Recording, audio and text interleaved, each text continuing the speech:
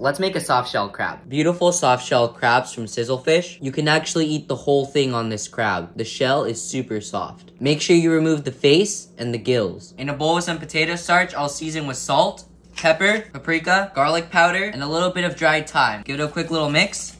We'll coat our soft shell crabs. We'll go ahead and give our crabs a quick shallow fry. Flip after about a minute and a half. Once your crabs are golden brown and crispy, go ahead and remove it from the oil. This was absolutely delicious.